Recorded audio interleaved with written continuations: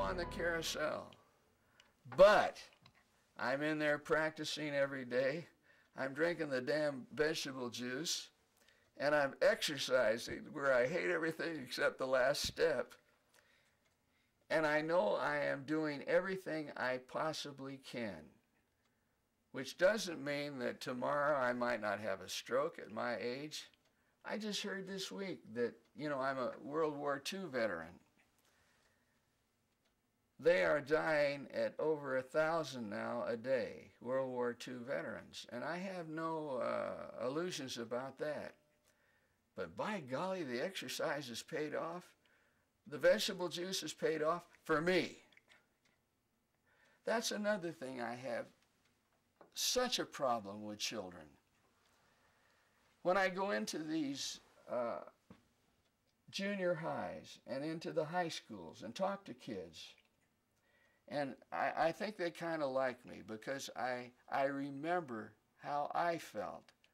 That was the toughest time of my life, those teenage years, when, as I said, the puberty glands were, I did a lot of crazy things, man, and they do. And they come to me and they say, well, what about dope? Now, that's the hardest question in the world to answer, if you're going to be honest. Now, I've never gotten into dope in any form, shape, or way. But I had parents that loved me. I had parents that took me to concerts. I had parents that really cared and gave me a home life and made me realize what a family was.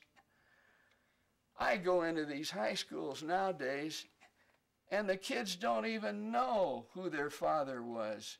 And their mother is on, welfare, grinding out kids so she doesn't have to work, and again can watch the soap operas every day.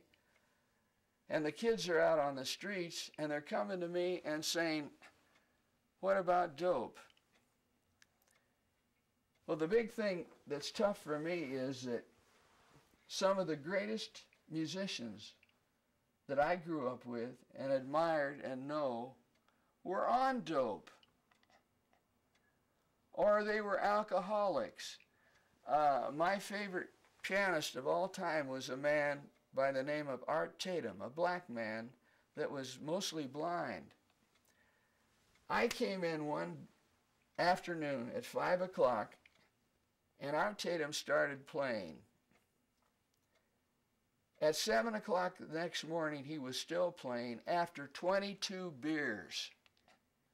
He would have a couple beers, he'd play quick, and then he'd run for the John and come back and play some more, have another beer.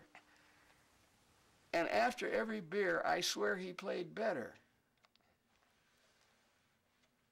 People like Charlie Parker.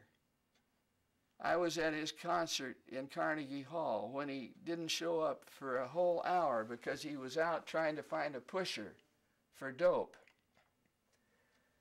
Now, what am I going to say to these kids? I say this to them. So many of these men were beaten up as children, were thrown out, were like this, and when they took liquor or they took dope, it opened them up. But what a price they paid. So many of them died in their 30s and early 40s, horrible deaths. But they were able to at least create in that time. And again, take what you want out of life, but pay for it. And if you're going to get into dope, man, you're going to pay. And I'm not here pointing a finger at you for what you do with your life, because I can't relate to you. I had a loving family. Here I go again, but I think the only savior of our country is family life. We got to have a family. We got to have somebody that tells you, hey, you got to be in at 12 o'clock. If you don't, you got to clean up, etc., etc. And kids may rebel like crazy against that, but boy, they respect it. And to be in life, respect is way ahead of love. If you respect a person, then you're able to really love them. Otherwise, love is just sex and on with the next. But here again, I only speak from my own experience. So what do I know when I'm talking to you? All I say to you is, you've got to sit down and decide what you have to do in life, and then not gripe through all your life and expect welfare and everything else in the world, cradle to grave, taken care of, and gripe about it all your life unless you get it. Because, again, cradle to grave takes all the ambition out of you. All the people I know that have made it big have been just down, ground to death. I remember when I first went to New York with a wife and baby. For 3 months, all we had was spaghetti. And I couldn't get a job, and I'd go into MCA every day and sit outside of the agent's office waiting for him to come home at night so I could just grab him and say, "Don't you have a job for me?" And he'd look at me and say, no, kid, I'm busy. But I went through that, and I went through the struggle. That's another thing. Don't get me started today about divorces. People that get divorced, I continually ask them, well, what happened? Now you're making all the money in the world? You're famous, and I see this in my business night and day. Why did you get divorced? When were you the happiest? And they all say the same thing. We were happiest when we were struggling.